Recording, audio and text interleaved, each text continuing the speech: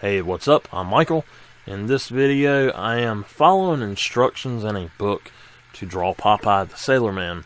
I'm actually doing it a little bit different than it is in the book.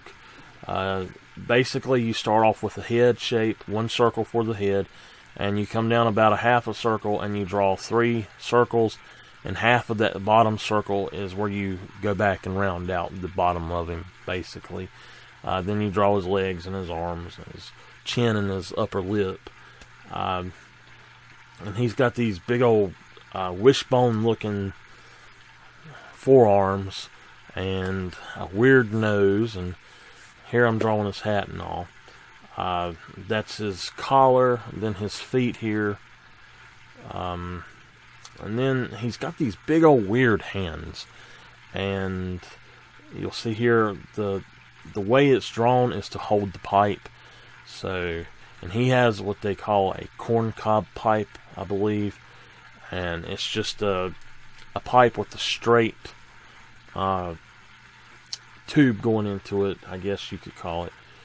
His feet are fairly easy to do and all, and you just draw the pipe in like that up under his top lip, and that's pretty much it there.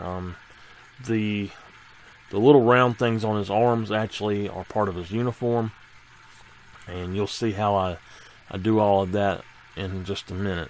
Earlier you seen me hold my thumb up to the edge of on the pencil and hold the lead up to the size of the circle. And what I was doing is showing how that you can actually look at something and tell how far the distance between one thing to another thing is, or how big it is. It's called it's thumbing it is what I call it. And it's something I do a lot, especially for if I'm looking at something to draw it. And it's really easy. You put the top of the lid at the top of what you're looking at and your thumb at the bottom, and then you hold it up to your paper and you measure it out that way. Here I'm going back in and inking in, basically, and I have a Zig Millennium scrapbooking pen. It was like $2 or $3 from Walmart, and the ink does not exactly go on as easy as a micron, but it's basically exactly the same thing besides that.